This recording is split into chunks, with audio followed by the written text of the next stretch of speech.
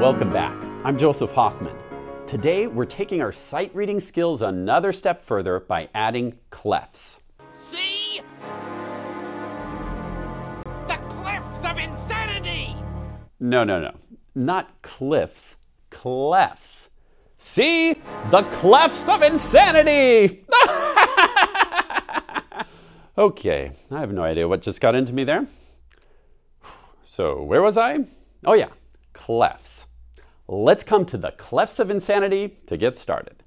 So as you can see, for our sight reading today, we have a treble clef. And recall that anytime we have a treble clef, what that's telling us is any note on this line that goes right through the middle of the treble clef swirl, this line is the G line. So any note on that line would be G. My middle C is this yellow, which makes my treble G right here with the blue. So anytime you see a note on the treble G line, this is the note you'll play. Now, some of these notes are on the line, some are below it, some are above it. Can you point to all the notes that are actually on the G line? Let's find them all. Can you point with me? We've got one here, here. This one's below the line, so it's not a G. We've got a G here and another G here, with this, this, and this being a step above the line. Now, let's go through one note at a time, and can you say with me the steps, skips, and repeats? So we'll say start for the first note. Ready? Start, repeat, step down, step up, repeat, step down, step up. Great. Now let's do it one more time, and this time say the letter names. Since we know any note on this line is G, we can say G, G. Now we're going to go a step below G, which would be what? Can you tell me? If you said F, you're correct. Then it steps back up to G. Now we're going above G, which is what? That's right, it's an A, G, A. Now let's try to play that on the piano. So when you sight read, you'll often see over certain notes a number, which tells you which finger should be playing that note. So you can see that over that first treble G, you'll see a finger 2. So take your right hand finger 2, place it on treble G, and then we'll try and play these notes. What I'd like you to do is say out loud how the notes are moving as you play, like this. We'll go start, repeat, step down, step up, repeat, step down, step up. Now press pause and you try to sight read this on your own with finger 2 starting on G, and then say out loud how the notes are moving as you play. Remember, keep your eyes on the notes, not on your hands. Press play when you're ready to go on.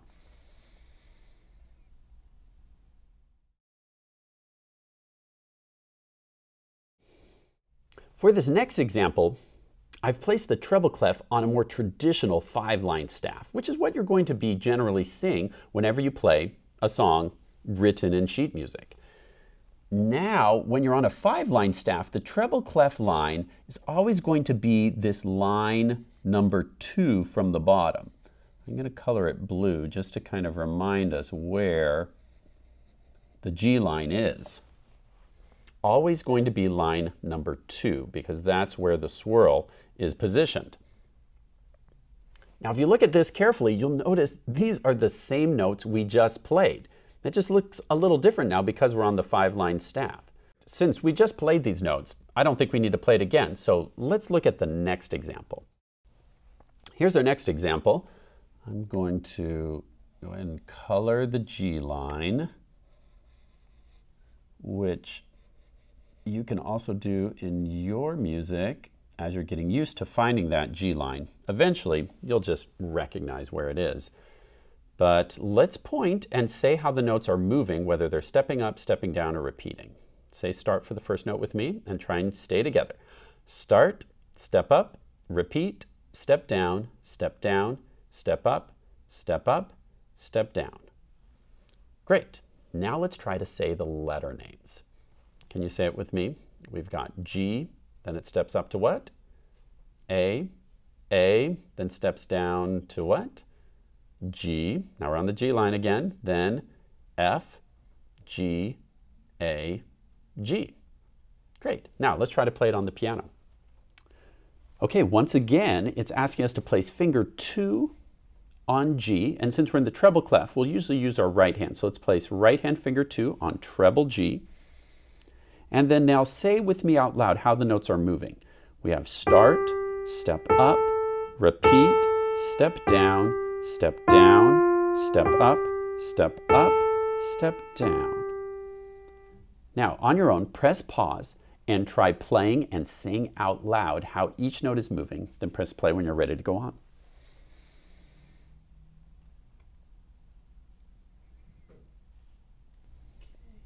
All right, here's our next example. I'll go ahead and color the G line. To kind of highlight line number 2 so we know where treble G is. Now, what do you notice this time? Our first note actually starts a step below the G line. Can you tell me the letter name of this note? If you said F, you're correct. Let's go through and say the step, skips, repeats first. Can you try it by yourself this time? Say start for the first note and go.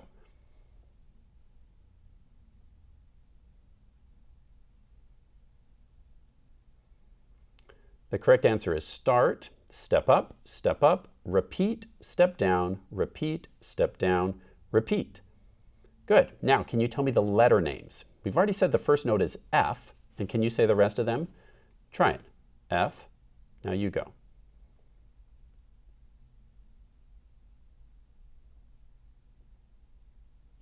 The correct answer is F, G, A, G, G, F, F. Great. Let's try to play it on the piano. This time it's asking for a finger 1 on the note a step below treble G, which is F. So I've got finger 1 on F. Now, this time, instead of playing it for you first, I'm going to have you try it first on your own. So press pause, try and play this melody and say how the notes are moving, stepping up or stepping down, then press play when you're ready to try it with me.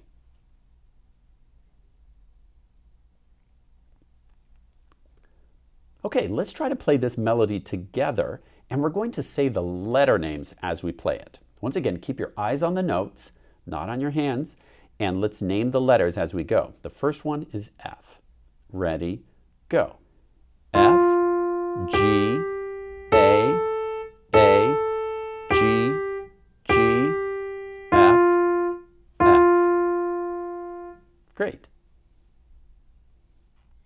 For this next example, we have our bass clef of insanity. And you'll recall that the line that goes through the 2 dots is the F line. So let me go ahead and color that line green now. Whenever you see a note on that line, whenever for the rest of your life you see a note on the line that goes through the 2 dots of the bass clef, that note is going to be bass F. If middle C is here, then bass F would be right here. Now, taking a look at this example, can you point out all the bass Fs? Find the notes that are on the bass F line. We've got 2 right here and 2 way over here.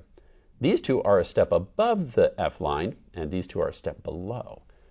Now, let's point to each note and say how it's moving, stepping, skipping, or repeating. Try it along with me. Say start for the first note. Go. Start, repeat, step up, repeat, skip down, repeat, step up, repeat. Now, can you tell me the letter names? It starts on an F. Can you say the letters? Go.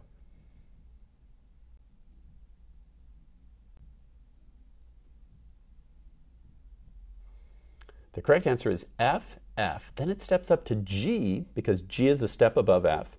G. Then it goes below F, which is E. Now we have E, E, and then back to F, F. Now let's try playing it on the piano. So whenever you play in the bass clef, you're generally going to be using your left hand. So let's take left hand finger 2 and place it on bass F. Finger 2, because I'm just looking at that first note and see that number 2 over the first note head. So finger 2 is on F. Now, can you press pause and try to play this on your own while saying out loud how the notes are moving? Press play when you're ready to try it with me.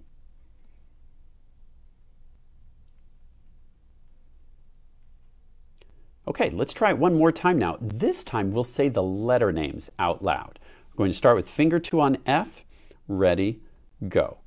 F, F, G, G, E, E, F, F. Great. Now, if that didn't go well, you can always pause, rewind, and try it again. If you're ready to go on, let's keep going. All right, now we've placed our bass clef on a 5-line staff, just like we did for the treble clef. And you'll see that the F line is this second line down from the top. Just like our treble clef, G line was the second from the bottom. I'm going to color this bass clef line green, this bass F line, I should say. Now, can you point out any notes that are on the bass F line? That's right, we've got 3 bass Fs in a row right here, and then 1 more right here. Now, on your own, can you point to each note and tell me if it's stepping, repeating, or skipping? Try it by yourself. Go.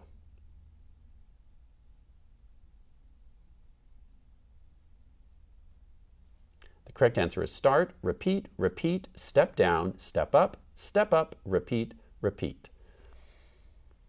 Now, can you name the letter names? It starts on F.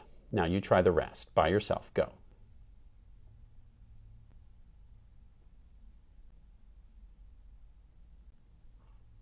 The correct answer is F, F, F. Then it steps down to E, back up to F, then steps above F to G, G, G. Now let's try to play it on the piano. Okay, this time it's saying to place finger 3 on bass F. So I've got my left hand finger 3 on F. Now, press pause and see if you can play this on your own while saying out loud how the notes are moving. Then press play when you're ready to try it with me.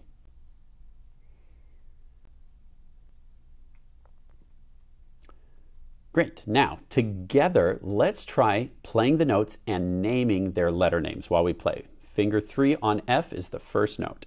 Ready, go. F, F, F, E, F, G, G, G. Great. Nice work doing some sight reading with the Clefs of Insanity! Right. If you'd like even more practice with sight reading, you can purchase my sight reading trainer book from our website, which gives you dozens more sight reading exercises to practice. Or, as a premium member of our website, you can use our Staff Crawler online game to take your skills even further. I hope you have an insanely fun time practicing your sight reading, and see you next time.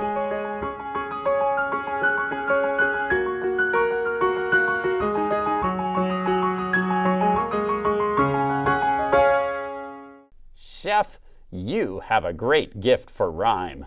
Yes, yes, some of the time. Enough of that, you two. Chef, are there rocks ahead? If there are, we'll all be dead. No more rhymes now, I mean it. Anybody want a peanut?